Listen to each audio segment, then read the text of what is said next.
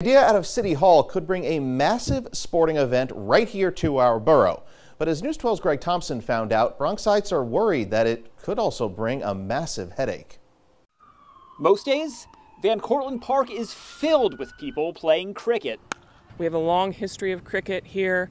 I love cricket. It's fun to watch. So with the Sports World Cup coming to the U.S. next summer, it's not out of the blue that the mayor's office would think that could be a place to host it. I applaud the mayor for trying to, do this in the Bronx, but the parade ground in Van Cortlandt Park, I don't see how that could possibly work. In a letter from multiple politicians, the main concerns are around the building of a 34,000-seat temporary stadium over nearly half of this part of the park, which officials say would make it unusable for a year.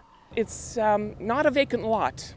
It is a big open space, but it is not a vacant lot, and it feels a little like that's how it's being treated. Bronxites and local business owners say for an event that would last less than a week, this kind of shutdown just isn't worth it. This park's not built for that. It's not a park to make money off of. It's a park for people to use and enjoy. It feels like they just said, okay, how about Van Cortlandt Park? But they haven't really had a conversation with the people who utilize Van Cortlandt Park. So who would benefit from this? Well, in a letter bringing up a lot of the same concerns, Borough President Vanessa Gibson does point out that all those extra people could mean a lot more local business here on Broadway, but not everyone seems to be buying that. Concessions are already in the stadium, so I don't know if they say building it is going to guarantee people coming here. Not to mention that parking is already a nightmare in the area, even when nothing is going on.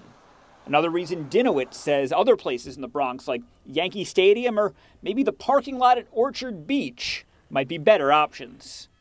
In Riverdale, Greg Thompson, News 12.